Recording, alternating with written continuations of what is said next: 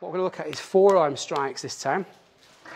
Now from here, rather than striking down with the forearm, we're going to look at using the forearm to cut into, I don't mean physically cut as in a knife, but to cut into the side of the neck, this side or this side, or even to cut across the face, this way to push the head back. But I like using these, particularly on the side of the neck, into here.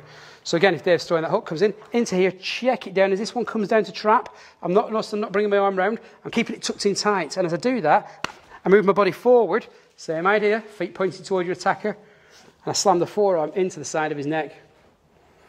Very, very effective, all right? Very effective indeed, and it will, again, the side of the neck, you have, amongst other things, you have a baroreceptor. What a baroreceptor is it controls blood pressure. So by striking, creating a stimulus here, it will cause a drop in the blood pressure. Drop in the blood pressure causes the person to pass out. So it's classed as a vascular knockout. It's classed because you're affecting the blood supply and also affecting the way that your body messes with the blood pressure. All right. So again, this from that position there comes in, up, here, 1, 2. So it's simultaneous.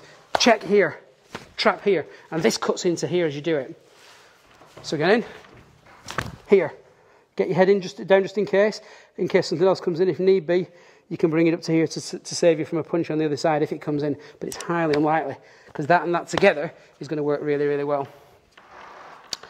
On the inside, this time if the hook's coming in, instead of going trap and drop down here, I could move both together. Hook comes in, here. So I've done that movement to here, yeah, here. I brought this up, I'm struck into here. I could bring it forward like that passive guard, so I could intercept here and here. Yeah. The only thing is the further out you go, the more power he can generate. All right. So the more chance he's got there. So if I intercept higher up his arm, it's better. So he comes in here.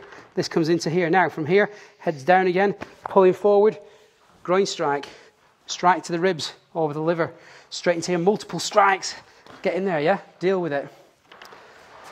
Loads of options, but this forearm cutting across the neck is key.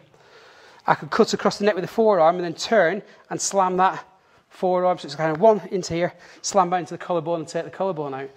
Feet are always important. Point your feet where you want the power to go. Because like we said, remember before on previous DVDs, we talked about the foot turned out. All right.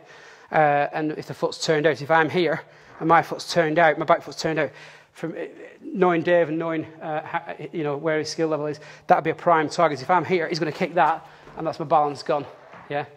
Whereas if I'm in this position, he kicks my thigh, it's strong and structured. Yeah. The foot sideways will cause it to lose balance and dislocate my knee possibly or damage the ligaments. But a strong structure forward will save you, all right, and put you in a position of power. So, punches, hammer fists, forearm slap striking in. Linking in with the gouging that we talked about before. From here, okay, Dave's going to be throwing that punch into here.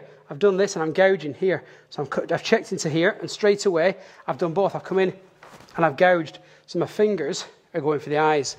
So it's not just the thumb this time, I'm actually jabbing in with the fingers. In Cantonese, in sorts of arts like Wing Chun and things, they call it beauty. Yeah, all right, but basically thrusting fingers.